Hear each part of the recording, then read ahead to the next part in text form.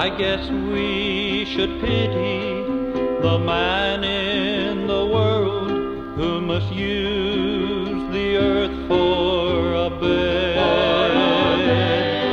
And I guess we should pity the man who must toil from dawn till dusk for his bread.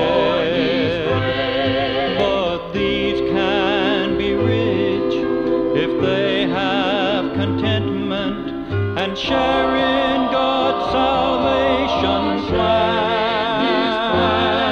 But if you know any who, though they have plenty, are lost, then pity the man.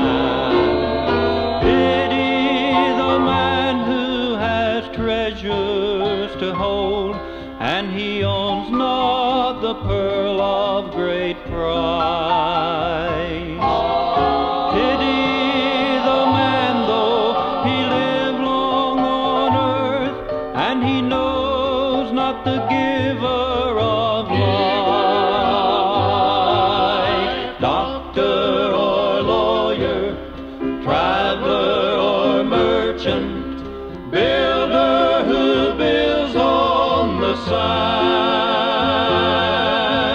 pauper or king, to be saved is the thing. If he's lost, then pity the man. I guess there are those who pity the saved as though they were missing life's best, forgetting that treasures of earth pass away, and that heaven's the place to invest. Oh, meanwhile esteeming the man who is scheming to hold all the wealth that he can. But if while he's living to God he's not giving his soul, then pity the man. Pity the man who has treasures to hold, and he owns not the pearl of great price. Pity the man, though he live long on earth, and he knows not the giver of life.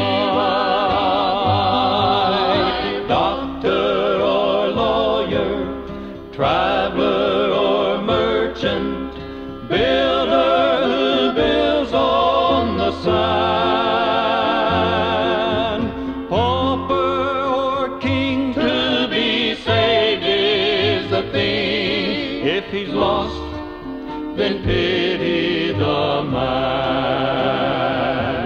If he's lost, then pity